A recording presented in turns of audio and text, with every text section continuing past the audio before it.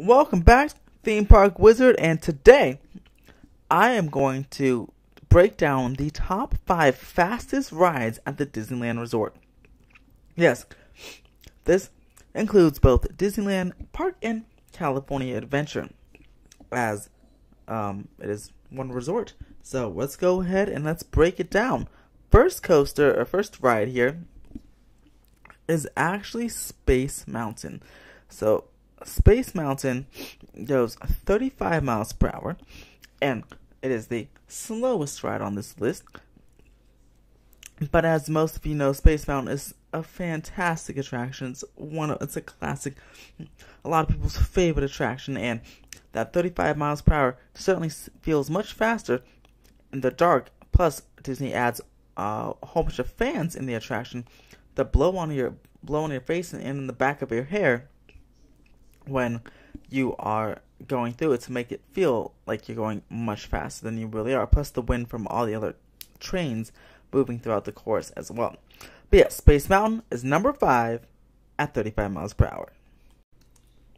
Now, the next 3 rides are actually the same speed, about 40 miles per hour, but I put them in order of one my favorite and one what would be like the most thrilling, like the type of ride they are. So this next one is Radiator Springs Racers. Radiator Springs Racers is a iconic e-ticket family attraction. You get launched from 0 to 40 miles per hour as you race your friends in the next car next to you. But before that, you go through a beautiful dark ride experience, and it's just absolutely amazing.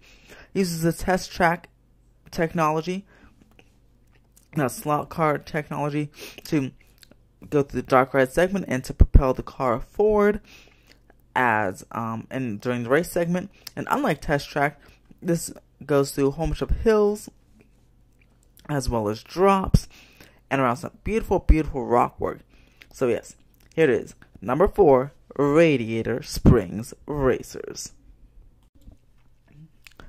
The next ride on this list, it also goes 40 miles per hour, but is more thrilling, in my opinion, than Radiator Springs Racers, and is also higher on my favorites list, is Splash Mountain.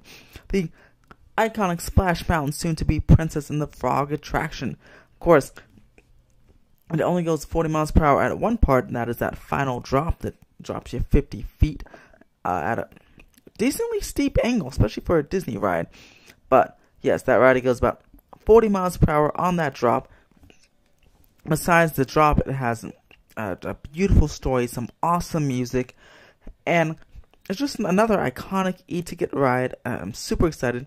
Good thing is, with Tiana and company coming in, the ride's layout is not going to change. So it'll still have the indoor drop, the slip and falls drop, and the final drop that'll get you to that 40 mile per hour mark with that awesome picture. Well, each one of these rides on the list takes a picture. But yes, Splash Mountain, number 3 at 40 miles per hour. Ride number 2 is actually my favorite ride on this list, and most of you know me and know this channel know that this is definitely my favorite ride, and it's Guardians of the Galaxy Mission Breakout, formerly the Tower of Terror attraction. This attraction also goes 40 miles per hour, but it's a constant, especially Guardians of the Galaxy, it's a constant 40 miles per hour up and down and up and down.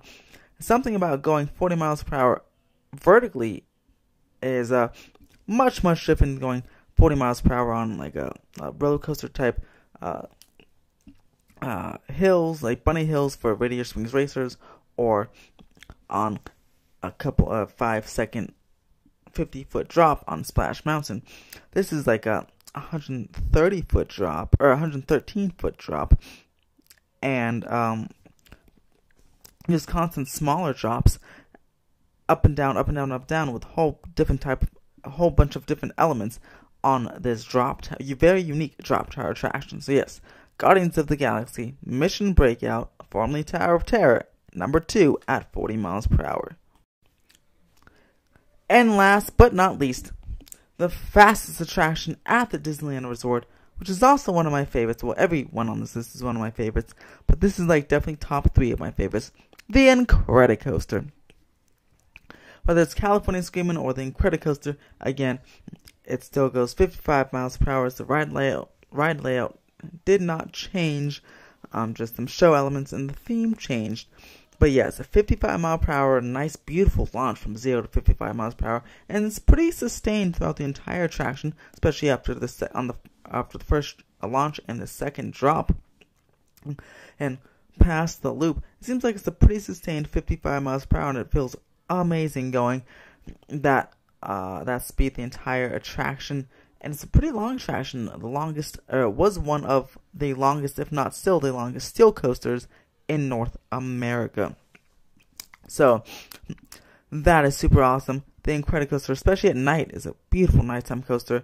As you can see from this video, that's why I chose the nighttime one, because it's just absolutely incredible. Thank you, SoCal Theme Parks 360, Attractions 360, and LMG Vids for these awesome videos, by the way, POVs, to show what I am discussing. Well, that is it for my top 5 Disneyland attractions. If you like videos like this, please press that thumbs up button. Comment below if you want more types of ranking videos for Disneyland and other theme parks as well. And smash that subscribe button if you want some more cool theme park content, like my previous City Walk video that I just did, and other cool Disney and Universal and other theme park content. And always subscribe, share this video if you have any cool Disney loving friends, and have a fantastic day.